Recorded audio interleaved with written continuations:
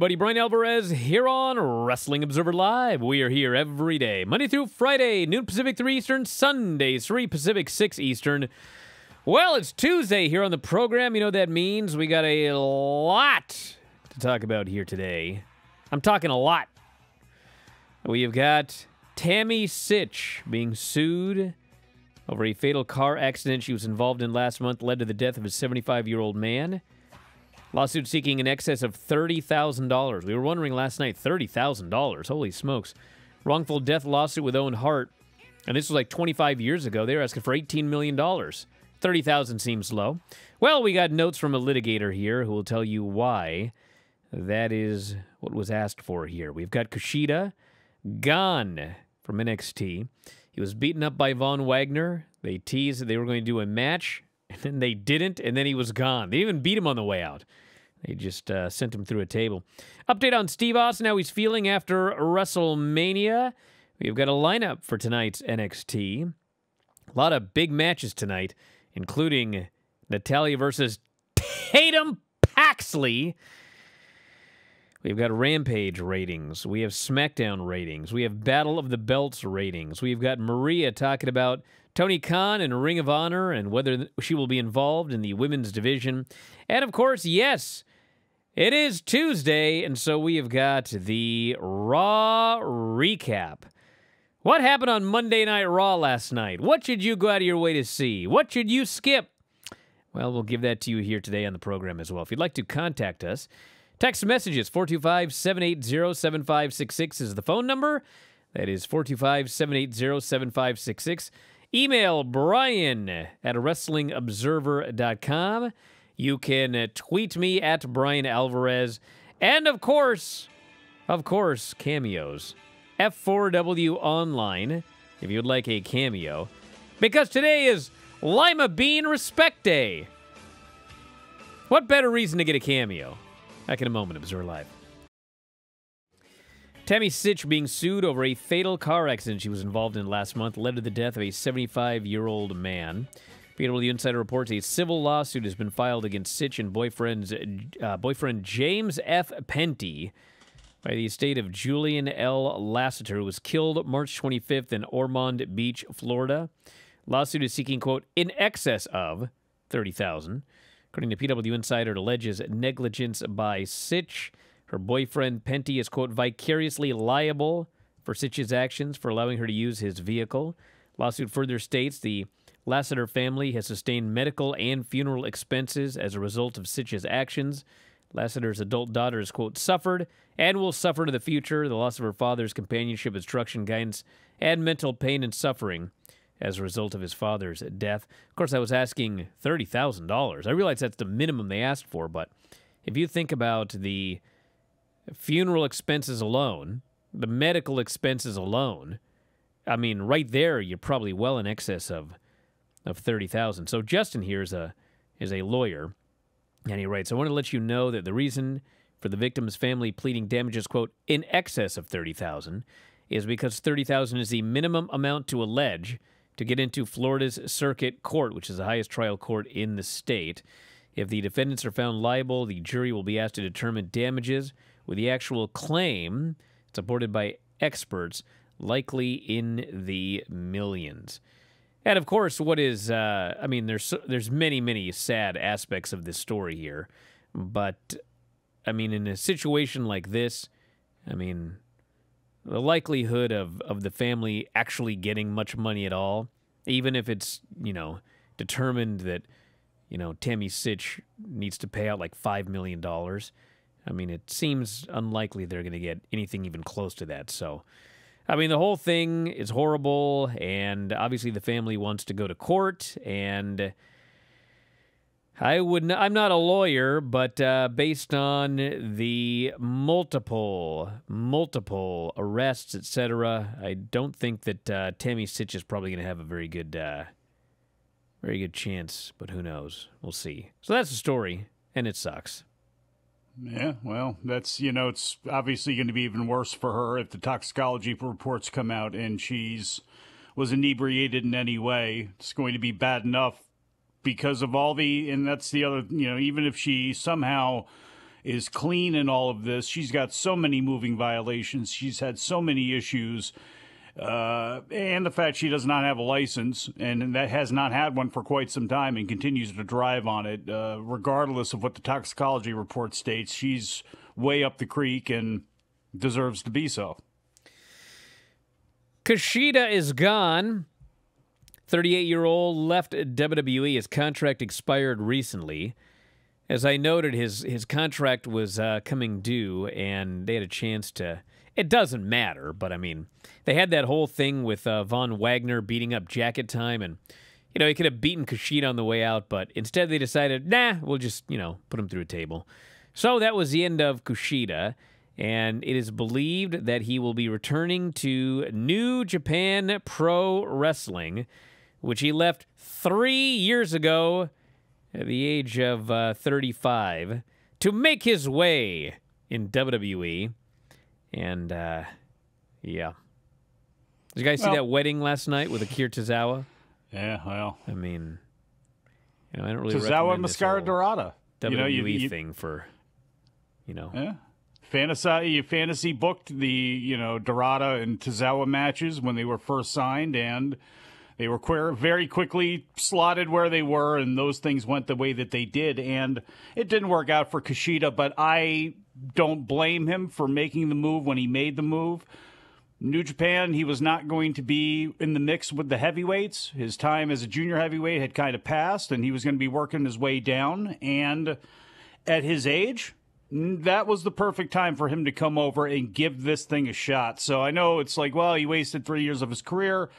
No, he took a chance, and it didn't pan out because of all the changes that got made with WWE and with NXT, and that's that. And he's still got a lot of life left in him. Hopefully he was able to save his body while he was here, and he's going to go back to New Japan. I don't know if he'll be a conquering, returning hero, but he'll certainly be very welcome into the mix. And with all those guys that they have, it's just another name that you can have out there on the scene. It's another name that New Japan can deploy here in America, either on proper New Japan tours or in Strong and be in AEW, and go to places and take losses and be able to put over a guy in AEW in a really awesome match and have a purpose and be able to do those things in Impact, as well as, obviously, I'm not just kind of, killing his career here.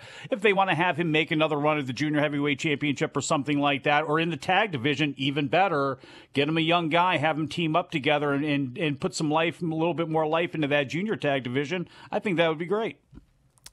I don't like to give career advice, but this guy needs to gain some weight. That's my advice. How about... Because, think about it. If he would have gained some weight in New Japan, he could have moved up to the heavyweight division. If he would have gained some weight in WWE, maybe they wouldn't have treated him like a child, which is what they always... If you're a small Japanese or Asian wrestler, they are going to treat you like you're a little child. And don't get mad at me. All you have to do is open your eyes. You will be treated like a little child. They did it with Tozawa. They did it with Kushida. Luckily, Nakamura is tall. That's what he had going for him. But, other than that, am I wrong? Yes. Name one small Japanese wrestler that ever... Kai Tai? Name one big one. Nakamura! Dude, Kenzo Suzuki cancels him out. All of their characters become... You can't cancel them out. You asked me to name one, and I named one. You can't cancel them out because of Kenzo Suzuki. Because they have a history of doing this. Nakamura is the person that stands on the outside of any Japanese character, has always been a stereotype, a salt thrower, a mist spitter. And none of them have ever really... Tajiri was the one who achieved the most. I would say that Nakamura. But the whole thing is, at 5, he was 35 years old, and with the mix that they had at the time, he was not going to bust in and be an IWGP championship contender and all that stuff too. And what was he going to grow taller than 5'8.5", 5'9", whatever he actually is? So that's the other problem. He can put on as much weight as he wants. So what? Was that would really have helped him on the main roster? God, you know what he's going to be able to do too is he's going to be able to find that hard cam.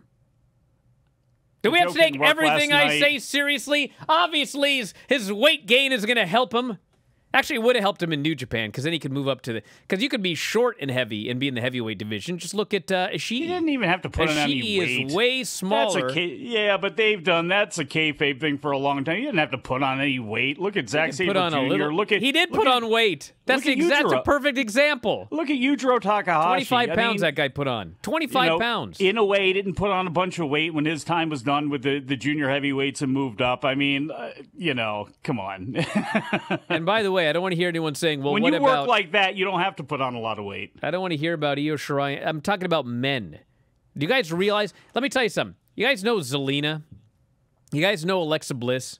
You know how tall these women are? They literally... I'm not even positive that Zelina is 5 feet tall. They say she's 5 feet tall.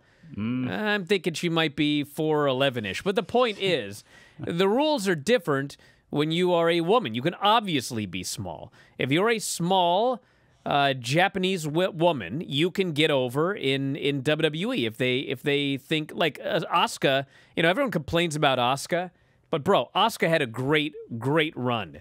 Okay, yeah, maybe they didn't push her like Becky Lynch or whatever, but on the grand scheme of you could rattle off a list of names. Asuka did better than the vast majority of them. So being short in a woman is not a detriment. Being short in a man, if you're a short Asian man, you have zero chance in WWE. Absolutely, positively zero in WWE. You could make that if you're a short person of any color in WWE. Well, at least Ray got over. You got one short guy that got over. Ray is the ultimate, he is the ultimate standout to everything. That's and it is a low bar. Legend. That's the point. The bar is low. Low. Very Back in a moment, Observer Live. Steve Austin feeling good physically after making his return to the ring at Mania 38. He was on the Brew Bound podcast. Said he's feeling 100% physically. He said, I picked up a little bit of a cold the other day, but I'm back home in Nevada. Sunday, I was 100%, and of course went back into action on Sunday, did a little extra physicality as part of the show. But, it's just an exciting time for me to go back to a business I really love. I never thought I'd be back in the ring, but there we were, headlining main event for WrestleMania Night 1.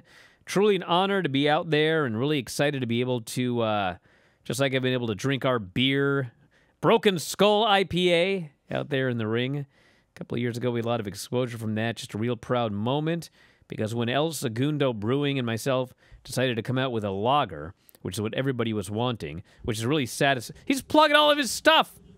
I want to know how you're feeling, brother. I know you got beer. He said, if you would have told me, hey, man, you're going to be a part of WrestleMania 38, not only that, you're going to main event Night 1, I would have said you're full of it and you're crazy. And there I was in Dallas, Texas, headlining main event on day 1. So never say never. But I would really imagine within the scope of that show, that's going to be a big show in a big-time city. It'll be a 2-night event again, so I'm sure I'm done wrestling per se, but as a part of WWE, I can't imagine I would not be there in some capacity. And I'm not booking myself on the show because I don't book myself on this past one, but it's a Vince thing, and he says if he gets the call, he'll be there. So you'll see more of Steve Austin down the road as they need to sell those tickets for 2 nights. Tonight's NXT, everybody. You hate him Natty hyping the beer, versus... but does he do any Patreons or any cameos? I don't know. You should look it up, dude. Why don't you look it up while I read this NXT lineup? Jerry Springer, $101 right now. That's it for Jerry Springer, $101? It's cut from $135 apparently. But Maria Menounos, though, seen all over WWE programming with big events, $200 plus, it says. Well, I suppose they'll probably only give you about 30 seconds. So here's the updated lineup for this Tuesday's NXT. Natty versus Tatum Paxley. Sarai will face Tiffany Stratton. Is that the only match they have with those two? Well, they got time Carmelo to work on it. Hayes will face Santos Escobar. That's the lineup for the show tonight. We got ratings. So Rampage, which aired earlier, 4 o'clock on the West Coast, 482,000 and a .22 and 18-49. And I realize that when people look at those numbers and they talk about how horrible it is and there was a world title match and everything like that, that's actually a great number. For that time slot going head-to-head with the NBA, that's actually a very, very good number there.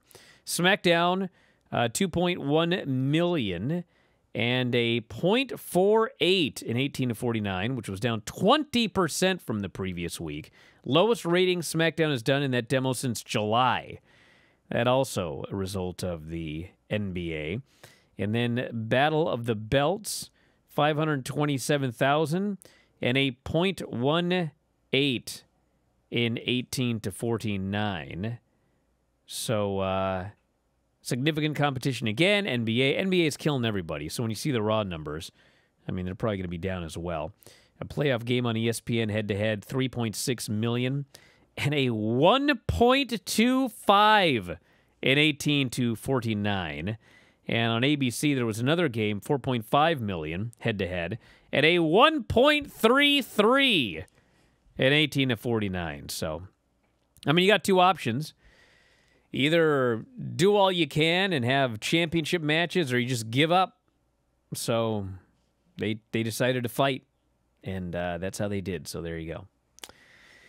And then, of course, well, we'll get into Raw here in a moment. Let's do some feedback here, because I want to make sure I got plenty of time for Raw. Jacob here says, I have a feeling a fair few folks will have tuned out of Raw after hour 1 to catch the 2-episode premiere of Better Call Saul's final season. So if you see the Raw numbers and it's a big first hour and then it collapses, that could be the reason. Because Daylight Savings Time, hour 2 should be rated higher than hour 1 this week, but I guess we'll see. 425-780-7566 is the phone number. Whatever is on your mind, let me know. So this is a good question that I brought up with Dave last night. Actually, a lot of... Remember yesterday we were talking about everyone's name being changed and all that weirdness, and now he's Theory and not Austin Theory? Yes. I was watching that wedding, and I thought, God, Reggie's got no last name, and Tamina's got no last name, and they only call him Tozawa. I remember the last time they called him Akira Tozawa, so he's got no first name. So I was trying to figure out the whole marriage thing, like, you know, who's taking whose last name, and did Dana lose a last name? Because now she's married to Reggie, who has no last name. Is she now just Dana? Or is Reggie going to take Dana's last name? So now he's Reggie Brooke. And then, of course, there's, you know, Tozawa has no first name. Tamina has no last name. So I guess Tamina has to be Tamina Tozawa. And Tozawa's just Tozawa. Not really. You could do the whole, like, you know... Well, Tozawa can't take her last name. She has no last name. Yeah, but remember, like, you know, when the cutesy thing that they were doing, you push somebody's name together, maybe they can be, like, you know... Not this crap. Tamzawa or something like that. You know, another thing I was thinking of. You know, Sasha? Mm-hmm. And Banks? Yes. Yes, Sasha Banks, obviously. I don't know. And Naomi? Mm-hmm. They're called the... what's her name? The Boss and Glow Connection or something like that? Yes, something, yeah. And, you know, they had a couple of other of those as well.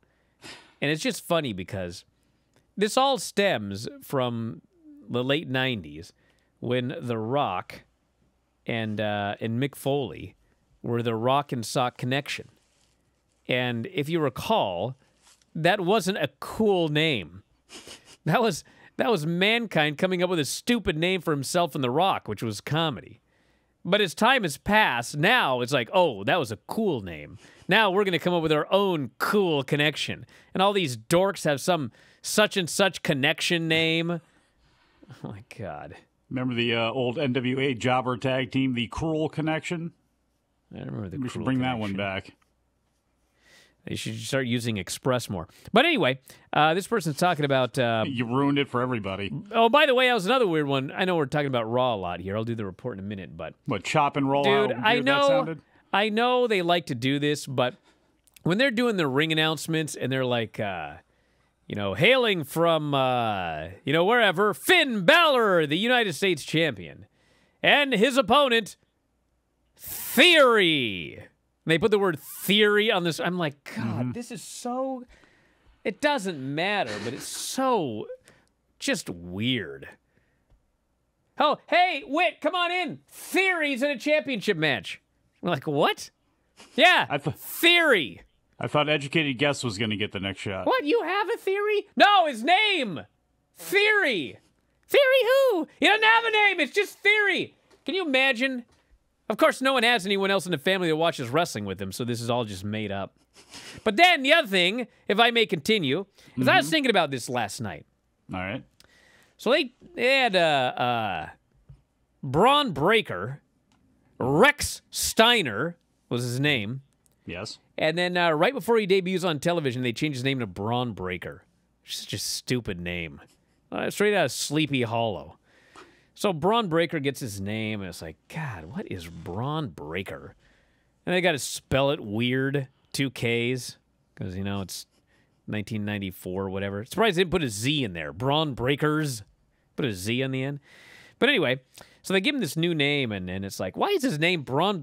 Why isn't he Rex Steiner? That's so. And then you hear, oh well, you know they're mad at Scott Steiner.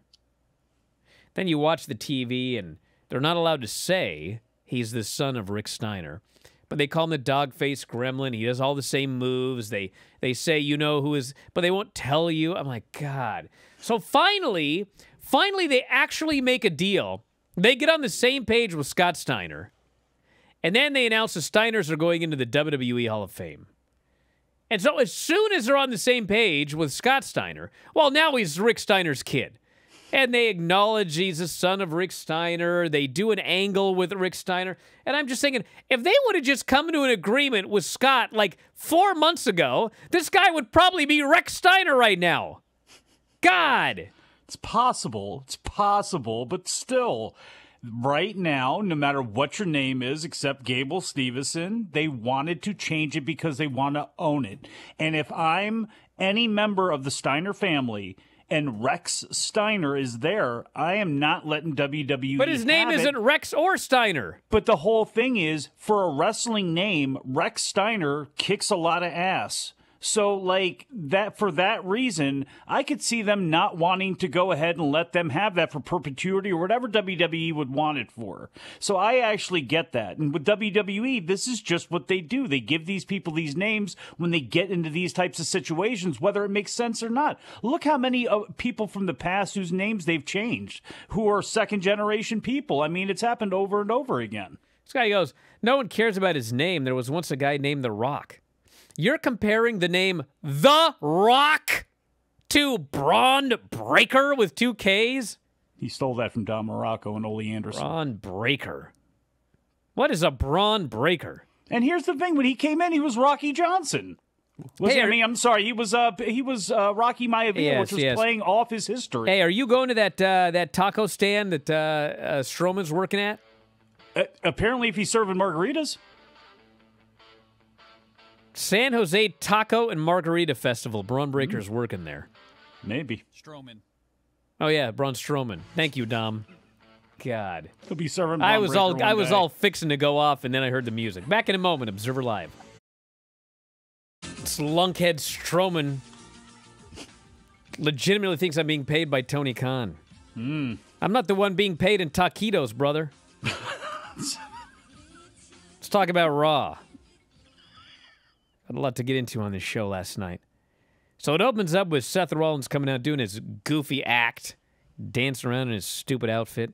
People say he's supposed to be the Riddler. Is that what he's supposed to be? I think he's a freak. That's why he's freaking, right? Isn't that it? Oh. Well, anyway, he comes out and he calls out Cody Rhodes, and golly, Rollins talked for like an hour.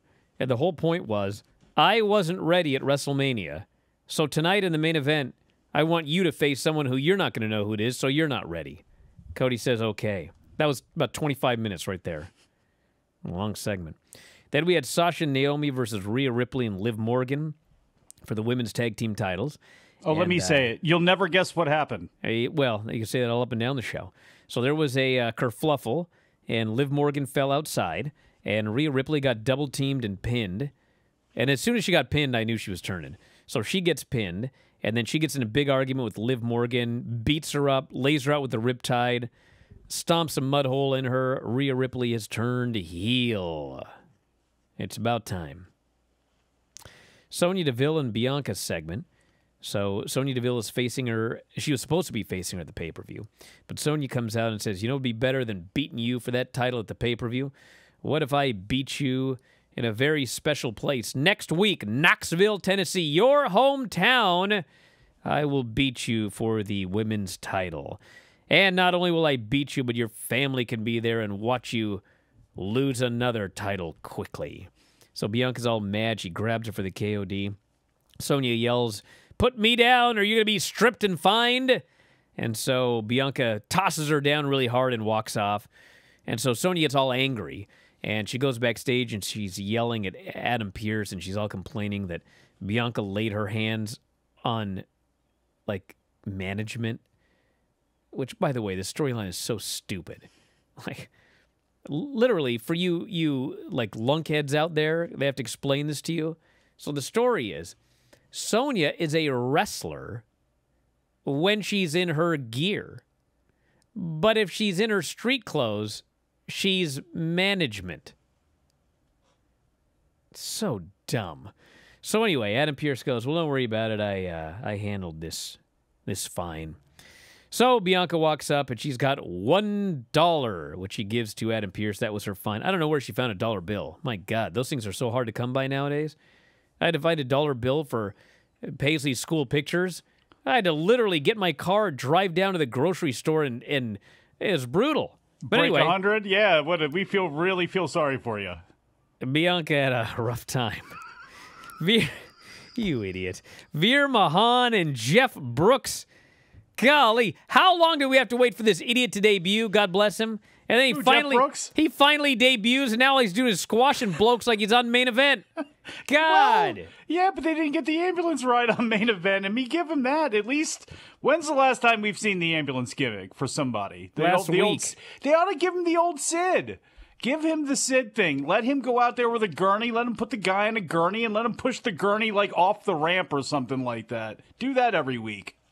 So anyway, he killed this guy. No Rey Mysterio. I guess he's, he knows better. He's getting Pat Buck's exit. I mean, this isn't like a hard and fast rule, but there are people that have actually really serious, legitimate things like heart attacks, and then they're home resting, in a few days or whatever. But man, you put Dominic in a cervical hold, he's hospitalized for weeks. What happened to this guy's neck? Well, do they have to take his brain out and then put it back in again? You got to be careful with the neck. We had the Ezekiel lie detector test. So, it's stupid. They have a lie detector. Yeah, Chad Gable was great, though. Yeah, Chad Gable's out there. Kevin Owens is out there. I mean, the funny thing is, like, Kevin Owens was great in this segment, and Chad Gable was great in this segment, and even Ezekiel was fine in the segment. But at the end of the day, it was like a stupid segment. It was like, it took an hour for the guy to go, I'm Ezekiel. I'm not Elias. And the machine says he's telling the truth. And there's like an hour-long segment to lead to a match with Ezekiel and Chad Gable. Ezekiel's first ever match in storyline on Raw is his character. 3 minutes, disqualification, Otis runs in. Ezekiel can't even get a win. I'm like, even Veer Mahan can beat somebody. And by the way, Ezekiel's new catchphrase, I don't know what it is. But yes, in the interview, he says, who wants to hear Zeke speak? And then in the match, he screamed, who wants Zeke to speak? He's like screwed it up. He had one line in the interview and then one line in the match. And I'm like, this... Okay, so, what's funny? I'm going to tell you guys a story. Not a long story. But they had this guy, Elias, and he played the guitar, which people liked, and he did interviews, which people liked, and he wrestled, which people didn't like. But there were two things he did that people liked. So they had an idea. Let's take those things away from this man. Let's take away his guitar. Let's take away his beard, every aspect of his character. And they took him off TV, and he did an interview where he said, he actually said, Elias is dead, long live Elias. He should have said Ezekiel, but they didn't know what they were doing at the time. How do I know that? Well, So for the how long has he been off TV? Could someone tell me how long he's been off TV? He's been off TV for a long time. Months. So, various people have been tasked with the idea of coming up with an idea to repackage Elias. And, all these people came up with all these ideas, and then this is what they settled on. He's his own brother. He's shaved. And his catchphrase is, "Who wants to hear Zeke speak?" And he has bad matches, and he doesn't play the guitar. Maybe he'll have an interview segment called Zeke Speaks, though. And then, bro, can you shave your face completely, dude? It's like all 5 o'clock shadowed and weird now. Then we had the Street Profits against Randy Orton and Riddle. And I don't know what's going on. I'm not going to bother. But in a very heelish move, the Street Profits played the Usos' music to distract Riddle and Orton to then pin them and then brag about it. So they might be heels now. No. But I have no earthly idea as usual. No. So they got to win. So actually it looks like it may be RK Bro, the Usos, and maybe the Street Profits in a three-way to unify the titles, even though the Street Profits don't have titles. Because, hey, why not? Edge and Damian Priest. Edge, talked for a long time in a room. At least he didn't say that he wants someone to knock on his door. But he is angry at the fans, because, as you're well aware, everybody, it's their fault. Then they beat up AJ Styles and laid him out. We had Theory versus Finn Balor, and I said, a while ago that Austin Theory is, Vince's new John Cena, and I was ridiculed for that, but, God, did you guys watch this? It's Theory versus Finn Balor. Theory, he looks like an action figure, and actually he's not a bad worker, but they don't want him to work like that. So it's a very generic heel match. He puts Finn Balor in a chin lock. They go to commercial. They come back, the guy's still in a chin lock. He gives him a neck breaker outside. He puts him back into a chin lock. Finn Balor gets a very basic comeback, gets cut off. Theory hits him with the ATL and wins. He wins the title. And he's the new champion. And they send out all these, mid-card geeks, heels, like Aziz is out there and everybody. And they're all celebrating with Theory, and they put him on the shoulders, and he's doing this or whatever. And then they hit Vince's music, and Vince comes out on the ramp, and Theory goes up there, and Vince is holding his arm up, and they're taking selfies of each other. I'm like, God, this is so heavy-handed. It's so heavy-handed. This is the new Chosen One. Look at this roster.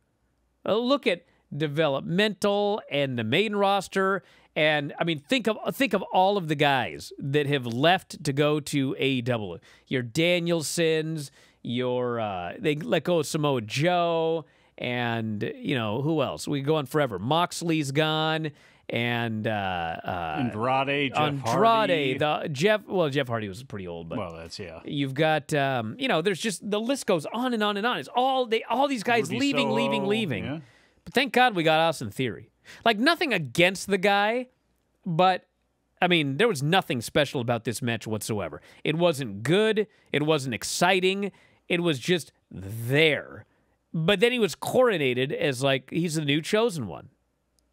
This is like Vince. It's just and Vince by McMahon, being dude. a goofball, man, you go back to him and Evolve, throwing Darby Allin off of things, and it's like he was more serious doing that. He had more of an attitude doing that, and that's the biggest problem with this is he's a goofy sidekick to Vince instead of being. At least Cena had attitude. That was the part of the whole deal was the whole attitude thing of what was it, ruthless aggression or whatever it is. With Theory, it's a goofball who. Again, I don't know if this is really getting him off on the best start, even though he is standing there next to Vince, which is bizarre to say. Then we had the wedding, which they didn't do our idea, which was Truth accidentally marrying the wrong pair. But we did have Truth go and speak now or forever hold your peace. And Tamina spoke up. And first, she switches the men. So now she's going to marry Reggie. Then she switches it so the men are together and the women are together. And they actually teased that Dana and Tamina were going to kiss. And R-Truth, he cut it off because it's a PG show. These fans were furious. They wanted that kiss. So then everyone gets back together again. And the whole point of it was the 24/7 title is off limits during the ceremony. So, of course, the moment he announces, he didn't say they were married. He said they were now committed. So the moment they're committed, of course, Reggie tries to pin, actually Reggie pins Brooke. Tamina pins Reggie. Tozawa pins Tamina. Dana pins Tozawa. And then Truth carries Dana to the back, but then Truth doesn't try to pin her. So, anyway, the less said, the better. It was exactly what you would expect. It was train wreck television. It was designed to be dumb. It was designed to be wacky. But the fans thought it was dumb and wacky, and so they just did chants and everything like that. And then Truth spent an hour trying to shut the fans down, but then they just kept doing it louder. I mean, this went on forever. But still, we got the rest of the show going on forever. So MVP and Omos are having an arm wrestling match next week. Can't wait for that one. Lashley. What did I say? Oh, MVP, yeah. MVP. Lashley and Omos are having an arm wrestling match. And then the main event, it's going to be Cody against a mystery opponent. Fans have been waiting 3 hours. Rollins comes out and just goes, it's Kevin Owens. Kevin Owens comes out. The match was good. They went, except the finish, of course. They go 17 minutes, and they're wrestling. They're doing all these spots. They're working hard. And then finally, Owens takes a bump on the apron. He falls off the apron. Seth on the outside says, get your fat ass back in the ring. Kevin Owens is like, what did you say? And he just can't take it. He just walks out, gets counted out. Hey. So Cody, another big Rhodes win via countout. He's also upset about this. And then he goes to pose, and there's like 5 seconds left on the show. He goes to pose. Seth sprints in, pushes him off the top. You don't even see Cody land. They do a quick shot of Cody's holding his ankle. Now just go, hey, and they go off the air. I hit my time cue better than they did. Back in a moment, Observer Live. This person wants to know, where's Roman Reigns? There's no world championship on Raw. There's nothing to fight for. U.S. championship means nothing. Your thoughts? Yeah, I always thought the idea of unifying the titles was so the champion would go back and forth, but they unified the titles and he went nowhere. He's literally on neither show now. But the idea is that he's going to be wrestling at the pay-per-view, so they got to set something up probably on Friday, I would guess. I think something's going to happen in that lumberjack match where like the Usos are going to attack Drew McIntyre to lead to Drew and Roman, because Roman is wrestling. He's not hurt. He's wrestling Drew McIntyre on the road. So he's out there. He's just not on television right now. They haven't shot an angle. So you got me, dude. I got a question for you. Yeah. Are you still a doctor of divinity? Yeah, I am. I could have done that wedding. So with R-Truth now, as Reverend R-Truth or whatever it is, so he is now one forever? Does this ever run out? Do you have to actually take courses and re-up every year, every couple of years? Or you just, once you pass the course, you can just marry people forever? I didn't even take a course, dude. I just sent in my $35. Damn. How many weddings did you oversee? I actually was going to do, what's happening here? Can no one hear me? Apparently no one can hear me. Well, luckily we got audio here on the radio. Thank God it's a radio show. So, yeah, I was going to marry our buddy Sean, but then something came up and then I didn't do it. Huh. Thank God. I didn't really want to do it. That's a lot of pressure, dude, to Was bring he two paying? lives together. Usually I just tear lives apart. Hey, we're out of time, everybody. But what you could do, though, $50, Bryan will marry you via Cameo. No, I won't. Oh. No, don't get that.